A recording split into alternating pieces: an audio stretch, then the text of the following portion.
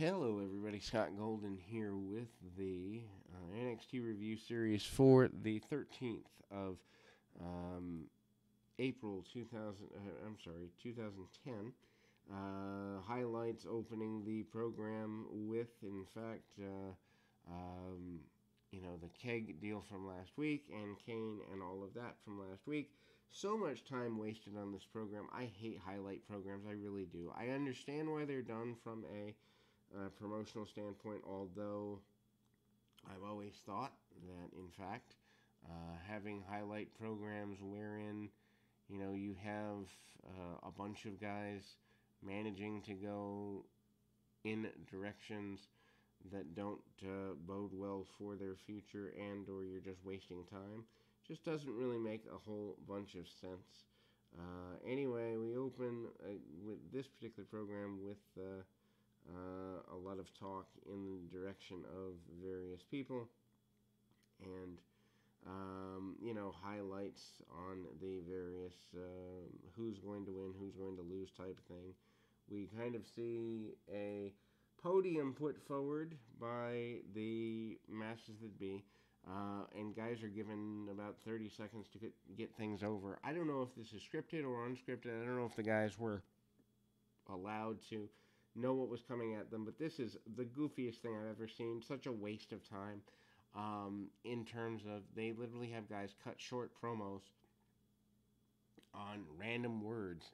Daniel Bryan was to cut a promo on the word passion, and he starts talking about the manliness meter, and then Wade Barrett talks about blasé and how he's not blasé, but other people are, and just completely goofy stuff, which maybe if you're doing a vaudeville show, or maybe if you're not trying to get people over, this was interesting. It actually comes from something that's done behind the scenes in wrestling. The random promo class is done in almost every independent and every I guess national deal, where they just have you get up and talk about random things to see if you can talk on command. Justin Gabriel talks about flowers and how he doesn't really care about flowers. Heath Slater talks about cereal and the various types of cereal. The crowd boos the heck out of this. David Otunga talks about sleep and how he doesn't get very much. Skip Sheffield is supposed to talk about rainbows and doesn't talk about any of it. Basically gets himself over with the crowd screaming "yup, yup, yup" in his general direction. And Tarver doesn't say anything.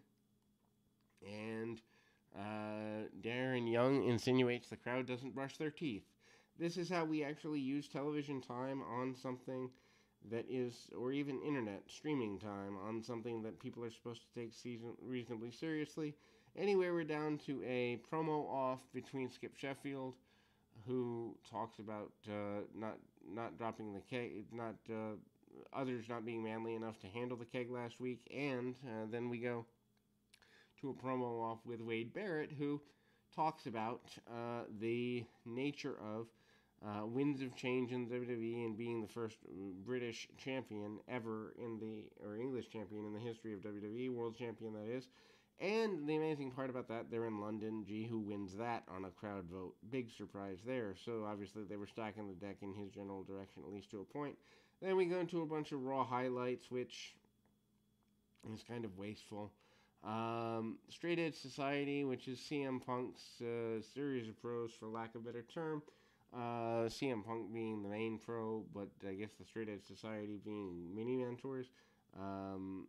Basically telling Darren Young to shape up or ship off, as it were. And then we see a match, which is amazing since we're about 28 minutes into a 45-minute program here. Again, such a waste of time. I can't believe anybody watched this at the time when it aired. It just doesn't make sense to me. But anyway, Wade Barrett manages to come in and go at an adversary of the moment. Barrett, of course, the guy they're pushing big. He's been kind of voted number one pro for a bit, for a while. And Christian, which is one of the pros for one of the other rookies, is his opponent here. Decent match, worth going out of your way to see just this match if you wanted to spot check for the match, because Wade Barrett and Christian certainly has a good flow to it if you just want a single one-off match. Barrett uses his power early, doesn't really get all he wants on it, but Jericho at ringside cheering on his rookie Barrett. Heath Slater, who is Christian's rookie, is out there with him. Jericho also does commentary in the middle here. Christian gets overpowered for the majority of the match. Good storytelling there. Actual leg hooks, which is rare in this day and age. Anyway, Christian goes to the top and hits a top rope drop kick. Also does a slide through, and Christian eventually gets things going back in his general way, and ultimately, Jericho tries to get in and interfere, but Christian gets a victory pretty quickly. The Miz makes fun of Daniel Bryan's inept promo ability, doesn't make him a star. David Otunga gets access to Access Hollywood, apparently, according to The Miz. Don't know if that was a real thing at the time, 11 years ago. Don't remember something that insignificant being a thing, but anyway, Miz making fun of Daniel Bryan, proving why their feud went on for the whole time they were there, and who knows how real some of it was or not. Anyway, Skip Sheffield and Daniel Bryan are here. Miz is there with Daniel Bryan as his pro. William Regal is Skip Sheffield's pro. I don't know if the idea was to make him appear somewhat, somewhat, I guess, semi-professional, but it ends up being that Regal takes the match with Daniel Bryan, which is not Skip Sheffield. Sheffield's just there to watch, apparently, or something such. Anyway, good match. William Regal is a guy that I love. He wasn't in the best of physical shape at the time, but there was a mentorship between these two behind the scenes, which does come through in the match. Daniel Bryan hitting a running forearm and a drop kick after rolling through a couple of arm locks and a German suplex. And Regal's selling. If you are an independent guy who needs to learn how to sell, watching William Regal probably on your to-do list. Regal is phenomenal. Gets a couple of suplexes. Miz looks nervous on the outside. Regal hits offense, both with running knees and the like that look convincing, and actually wins with a knee to the side of the head. And again, Daniel Bryan has yet to win in this particular environment. Then we go to more highlight stuff.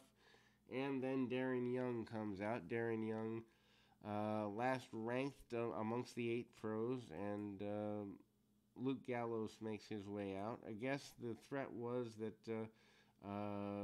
Young would lose his hair if he doesn't beat Gallows here.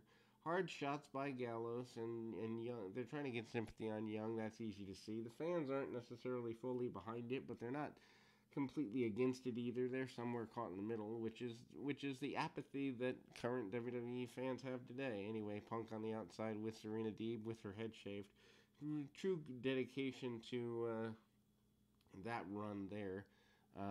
Young tries to fight back a little bit, fires back a little bit, and gets dominated for the very short match, akin to, and again, being laid across the top ropes as if he's virtually nothing to write home about.